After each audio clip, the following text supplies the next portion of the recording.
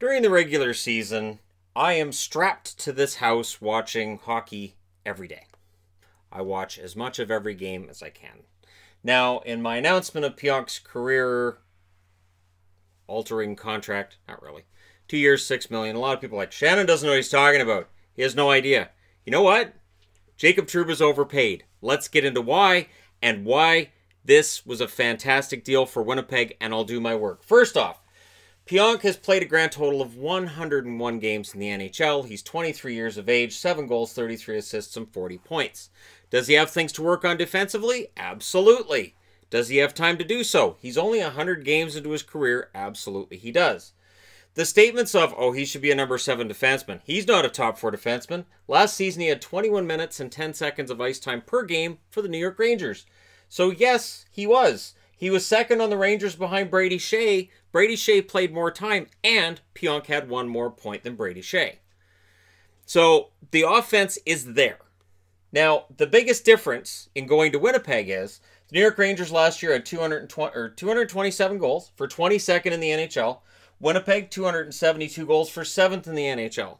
So Pionk, who may very well get special teams time for a team that's better with special teams in Winnipeg than the Rangers were last season, his points total has to go up. Has to go to, I would say, at least 35 points. Defense, it's something that can be taught at the NHL level. I have seen plenty of defensemen come in, and they were a nightmare defensively when they first joined the NHL.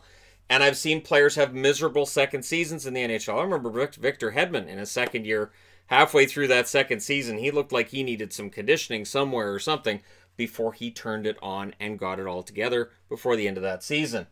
So Pionk's played a grand total of 101 games, 7 goals, 33 assists. That's not bad. It really isn't for a kid that was undrafted. And he's going to a situation where Winnipeg is going to be counting on him to fill in for either Meyer's spot or to fill in for Trouba. They're both top 4 positions.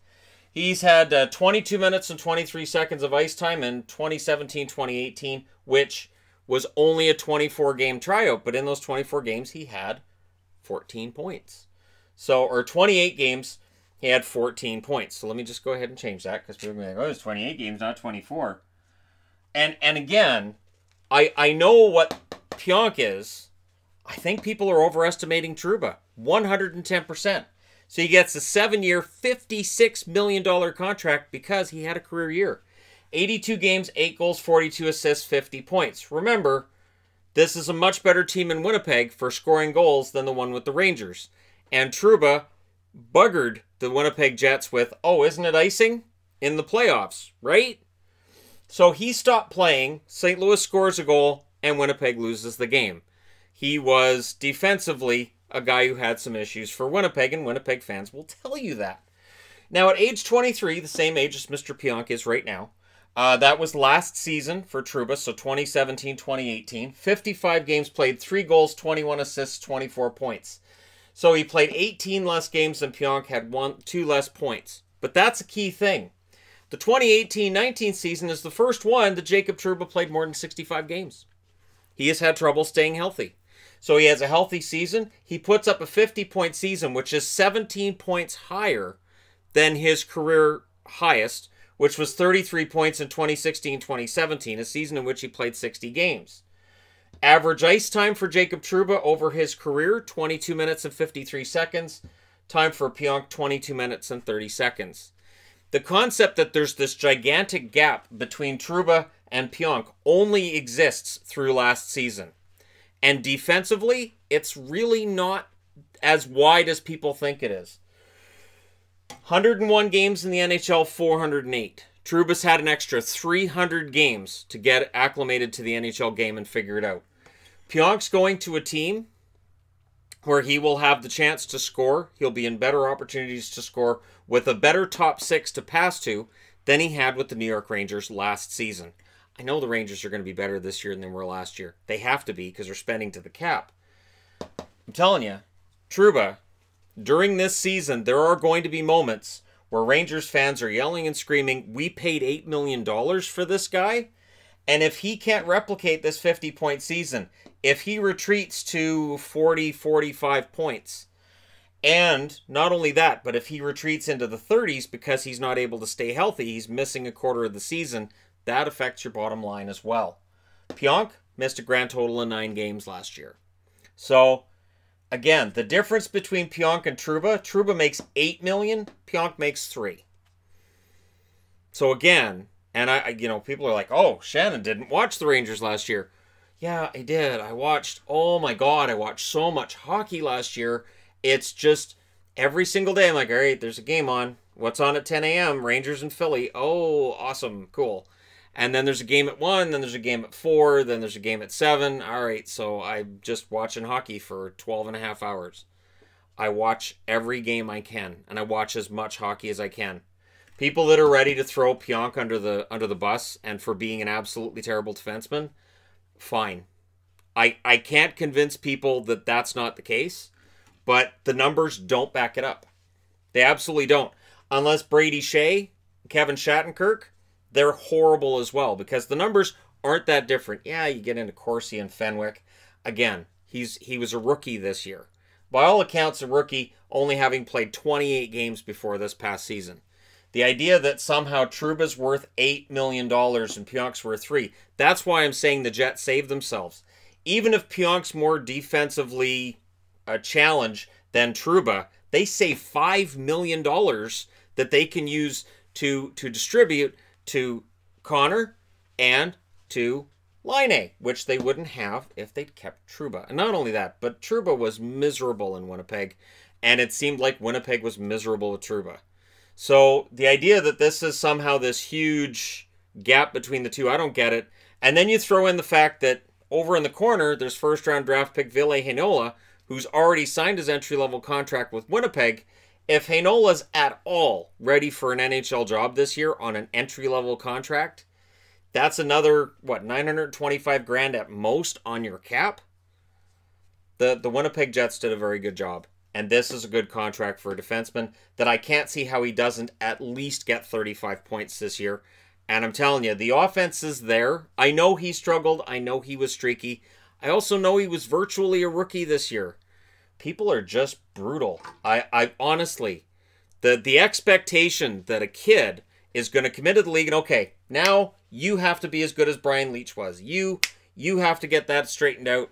And okay, you're crap, you're gone. This is Phil Esposito thinking from Ranger days. This is not something that makes a lot of sense to me. You've got to give a defenseman a while. For instance, in Vancouver, Ben Hutton, yeah, was he defensively a challenge? Yes. Did it work out? In the end, no. But the Canucks gave him a chance, and I agreed with that because there was enough in Ben Hutton's game to say we'll give him a chance. The idea that Pionk is just a throw-in and he's a lousy, he's crap. I get it if Rangers fans feel that way. The numbers just don't back it up. So there you go. My opinion on Pionk.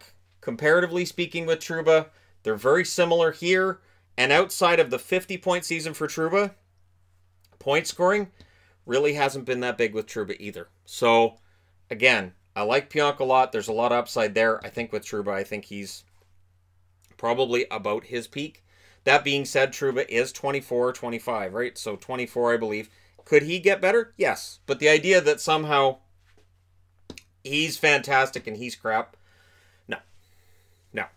And for the Jets, this move, just this change means they can keep the team together. That was the concern coming into this summer, and they did it.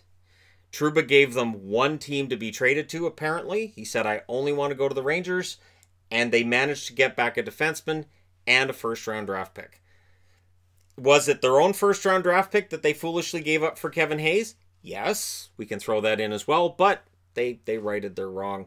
And if they hadn't got that first-round draft pick back, we would be talking about a shallower prospect pool for them on the blue line, and we would probably still be looking at Jacob Trouba going to arbitration with the Jets and an ugly situation getting uglier. Let me know your thoughts in the comment section below, as always. I have no problem describing why I have the opinion I do about players. And I don't just throw things out there. I have never said I like this player or I don't like this player without actually having watched games and actually having followed their careers. He has work to do. he hasn't won a Norris Trophy either. So the Trouba for $8 million to me is too much. I think Trouba's overpaid. I think Pionk in this day and age, remember, Myers got $6 million from Vancouver. And there's people that argue he's not a top 4 defenseman, he's number 5 guy. Fine. So $3 million compared to 6. The market keeps going up. These contracts are going to keep getting higher. Your league minimum is $700,000. So honestly, to me, it's a win. Let me know what you guys think in the comment section below. As always, I will always be willing to defend my opinion on players, and I've always been willing to do that. Thank you guys so much for watching. Hit like and subscribe if you're browsing your way through. You just happened upon this video. This is not done for argument's sake, for argument.